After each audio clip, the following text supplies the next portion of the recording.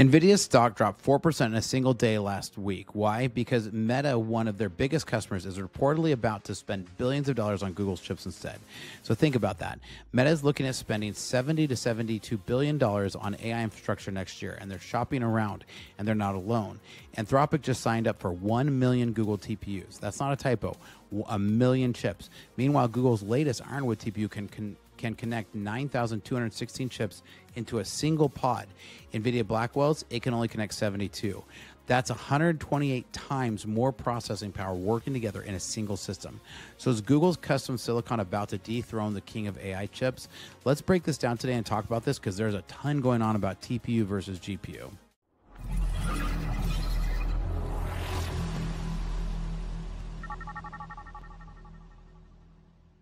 Welcome to Startup Hack. I'm Spencer, and here at Startup Hack, we love to build custom software solutions for companies.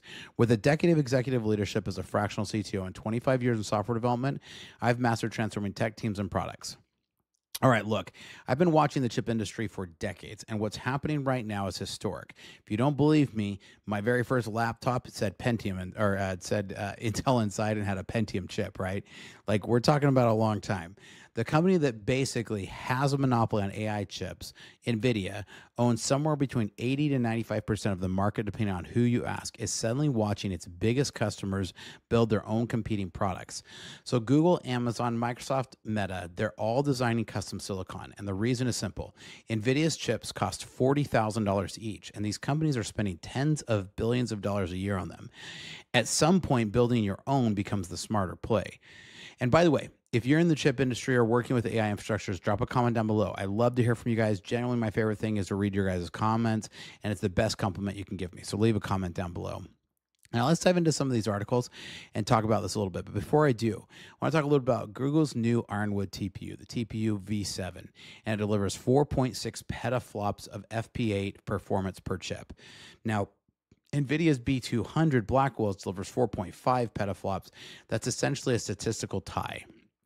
So both chips have 102 gigabytes of HB RAM of memory, so they're matched there too. But NVIDIA has a slight edge in memory bandwidth, 8 terabytes per second versus Google's 7.4 terabytes, so it's close. But for the first time ever, Google isn't playing catch-up on raw specs. They're competing head-to-head. So Chris Miller, author of Chip War, says that some expert thinks TPUs are more technically on par or superior to NVIDIA's GPUs. Now, here's where it gets crazy. NVIDIA's NVLink can connect 72 GPUs into a single compute domain. Google's Ironwood connects up to 9,216 chips into a single pod. That's 128 times more. For training massive AI models with hundreds of billions of parameters, this scale changes everything. Google uses optical circuit switches to network these massive clusters with low latency and tight synchronization. NVIDIA has nothing that rivals this scale in their standard product lineup. One Hacker News commenter put it bluntly: Google's optical switching makes a rack scale NVIDIA system look like a joke. Now, let's jump into some of these articles here and take a look here. So, Google's TPU revolution, the $13 billion challenge to NVIDIA's AI chip dominance. The AI chip market has experienced a seismic shift. Morgan Stanley just released a bombshell forecast. Google's TPUs production could reach 7 million units by 2028, potentially injecting $13 billion in new revenue and adding 40 cents per earnings per share. But this isn't just a story about Google's growth. It's about a fundamental challenge to NVIDIA's seemingly unshakable dominance in the AI chip market, and NVIDIA stock is already feeling the pressure. So you can see that for 2027, it's a projected 5 million TPUs, and 2028 is 7 million TPUs. And so the revenue impact is $13 billion increase, an additional 40 cents per share. Now, what are TPUs and why do they matter? To understand this forecast so significantly, we need to understand what tensor processor units actually are and how do they differ from GPUs. Well, NVIDIA's GPUs, or graphics processing units, were originally designed for rendering graphics and later adapted for AI workloads. Google's TPUs were purpose-built from the ground up for machine learning. Think of it this way. GPUs are a Swiss Army knife, versatile, powerful, can handle many different tasks. TPUs, specialized scalpels designed specifically for one thing, AI and ML, and exceptionally efficient at it. Now, perhaps the most compelling aspect of Google's TPU is the price point. The TPUs are approximately 2 times cheaper than NVIDIA's GPUs at a standard 9,000 chip scale. This cost advantage is massive when companies are deploying thousands or millions of chips for AI training and inference. For enterprise watching their AI infrastructure budget balloon, this 50% cost reduction is impossible to ignore.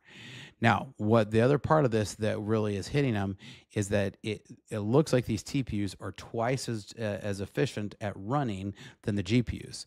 So Google's TPUs, 2 times the cost advantage, purpose built for AI. And it goes through and breaks down all of these because Amazon's Trainium or Inferentia are their AWS optimized chips. Microsoft's Mia, custom AI accelerators for Azure and workloads. AMD's MI300 is direct GPU competitor with aggressive pricing, so they're not doing the massive margins that Nvidia is. And then there's a lot of other startup challengers like Cerebras, Grok. This is a different Grok, by the way, Samba Nova, and other novel architectures. So Nvidia still has a very strong upper hand because the CUDA software mode. This is one of the biggest ones. Most of the training systems are designed to work against CUDA. There's also training dominance. While Google's TPUs excel at inference running training models, Nvidia still dominates the training market where companies build and fine-tune AI models. So this is a really good article. But we see Nvidia Google AI chip rivalry escalates on reports on Meta talks. So we talked a little bit about this, but a deal would signal a growing momentum for Google's chips and a long-term potential to challenge Nvidia's market dominance after the company earlier agreed to supply up to 1 million chips to Anthropic. Now, from Tom's Hardware. Google's TPUs garner attention as AI chips alternative, but only a minor threat to NVIDIA dominance. Alphabet's biggest challenge is a widespread adoption. So Meta report deal with Google shows a growing interest in alternative AI hardware, but NVIDIA says its platforms remain unmatched. Now, this goes back to the point that NVIDIA is the Swiss Army knife, so they're feeling confident in that position. Now, from Yahoo, Amazon releases a new AI chip amid industry push to challenge NVIDIA's dominance. So see, everybody's coming at NVIDIA now. They're getting it from every angle. NVIDIA stock fall 4% on report that Meta will use AI Google chips, right? The information report reported that Meta is considering using Google's tensor processor units or TPUs in data centers in 2027. So it's not like this is tomorrow. Shares of NVIDIA were 4% lower. Companies building AI infrastructure have been searching for a more diversified chip, right? Now, TPU 7, Google takes a swing at the king. Potential end of CUDA mode, Anthropic 1 gigawatt purchase, TPU purchase. And so this guy goes on to talk about some of these, and let me get to some of these points that he's talking about. So NVIDIA came back and was like, we're delighted by Google's success. We've made great advances in AI and continue to supply to Google, right? They had to throw that in there. Google still actually buys from them. NVIDIA is a generation ahead of the industry. It's the only platform that runs on every AI model and does it everywhere computing is done. NVIDIA offers greater performance, versatility, and fungibility than ASICs, which are designed for specific AI frameworks and functions. So you can see that, we're starting to see the TPU exposed infrastructure, right? We're seeing this graph where TPUs are starting to really take off, right? And so we're seeing the other Trainium, TPU, and NVIDIA and what their exposure looks like, right? So lots of different articles, clearly tons of talk about this, right? Google's Ironwood TPUs represent a bigger threat than NVIDIA would have you believe. And I'm in agreement with here. It says, look out, Jensen. With the TPUs, Google has shown time and time again that it's not the size of your accelerators that matters, but how efficiently you can scale them into production. Now with the latest generation of Ironwood accelerators slated for the general availability in the coming weeks, the Chocolate Factory not only has scale on its side, but a tensor processing unit with a grunt to give NVIDIA's Blackwell behemoths. First announced in April alongside with a comically bad comparison to the El Capitan supercomputer. No, an Ironwood TPU pod is not 24 times faster than Department of Energy's biggest iron. Google's TPU V7 accelerators are a major leap in performance over prior generations. Now, historically, Google's TPUs have paled in comparison to contemporary GPUs from the likes of NVIDIA and more recently AMD in terms of raw flop memory. But that's starting to really differ now, right? We're starting to really see that come up. With TPU 7, Google's accelerators offer performance within spitting distance of NVIDIA's Blackwells while normalizing floating point performance at the same precision.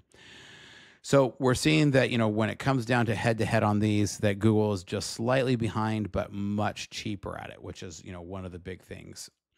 Now, Google's Gemini Deep Research can look into your emails. I'm not really sure why this article is in the list of my articles, but we all run raw here, right? Now, Google boss says $1 trillion AI investment boom has elements of irrationality. And we're seeing that level of irrationality. I'm actually not sure how these two articles got into this list here, but it will make for a good counter. So as Sundar Pichai was talking about, we're seeing different levels of irrationality, right? In the AI boom. And that's part of what we're seeing here, is because even Nvidia is really just concerned that with AI, with Google coming after them, right? And according to different reports, Google's total cost of ownership per Ironwood chip is about 44% lower than a GB200 server. TPUs deliver roughly 4 times better performance per dollar than NVIDIA's H100s for inference workloads. When you're deploying thousands or millions of chips, that 50% cost reduction is impossible to ignore. NVIDIA charges premium margins not just on GPUs, but on the entire system: CPUs, switches, NICs, cables, connectors. Google only pays Broadcom's margins on the silicon, which is significant, but nowhere near NVIDIA's stack. Analysts are warning that if Google forces a price war, it would crater NVIDIA's stock even if they maintain volume. Now, training AI models is one thing, but inference, actually running these models for users, is where the real compute goes. By 2030, inference is expected to consume 75% of all AI compute, dwarfing training. Google designed Ironwood specifically for this age of inference. It's optimized for real-time response at scale.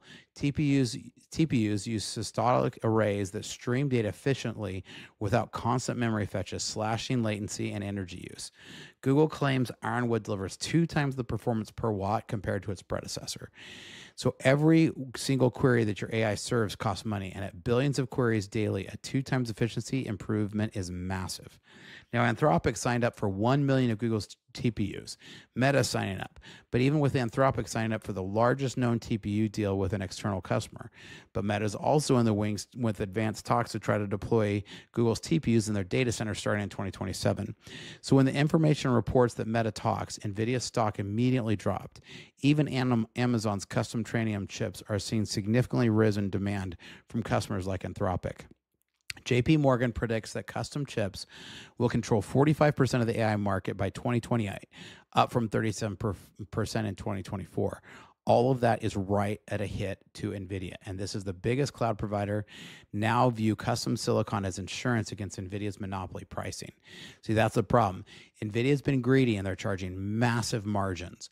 Google's latest state-of-the-art AI model, Gemini 3, was trained on TPUs, not a single NVIDIA GPU.